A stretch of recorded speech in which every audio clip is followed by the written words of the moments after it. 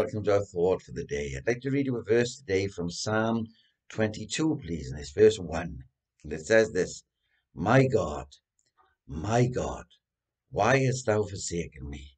Why art thou so far from me, from helping me, and from the words of my roaring?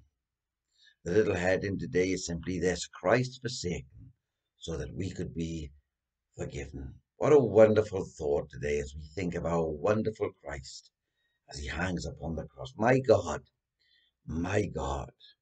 why hast thou forsaken me? This was the startling cry that was heard from Golgotha. The Jews mocked Jesus, but the angels adored Jesus when they heard this cry. My God, why hast thou forsaken me? Nailed to the tree, we behold our great Redeemer in agonies of all agonies, as he paid the price for our salvation. With our spiritual ears, may God help us to hear, and with our spiritual eyes, may God help us to see. Let us look with holy wonder at the greatness of our God, and help us all to imitate our great example. In the worst experience possible, as he hung upon the cross for our sin, and was made sin in order that we may be made righteousness, our Lord's faith shines forth. As with both hands he holds on in faith as he cries those remarkable words, my God, my God. Yes, in his darkest hour, he holds on to his eternal God. And this morning, friends, if you're in your worst possible situation that there could ever be, if you feel that you're in your darkest hour of your whole experience, hold on to your eternal God. Let go of everything and everyone else, but never let go of Jesus. He knew that God was and is and forever would be the all-sufficient one. And he cries out the question, why hast thou forsaken me? Why, he cries. The pain in this one word, friends, is absolutely incredible. Why? I'm sure there have been many times when you've asked the question, why? Why hast thou? You can understand traitors leaving him, like Judas and even Peter would forsake him.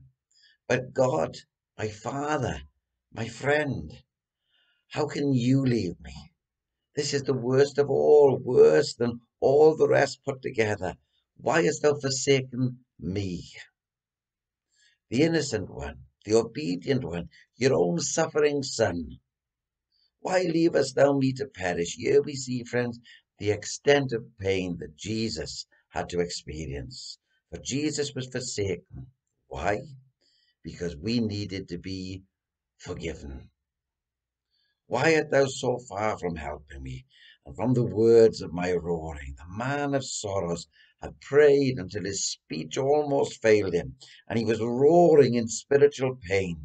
Will we ever be able to understand, friends, the extremity of the grief to where our Saviour was driven to, as his Father turns away from his divine Son, not because of anything that he had done, but because of what you and I had done? You see, he asked the question, why? But there came no answer. Yet he still trusted in his Heavenly Father. And there are times in life when we ask the question, why? And we have no answer. Just leave it with the Lord and keep on trusting him. For one day we will know the reason. And when we do know the reason, it will be worth it all that we trusted and continue to trust in Christ. Don't let your faith waver today.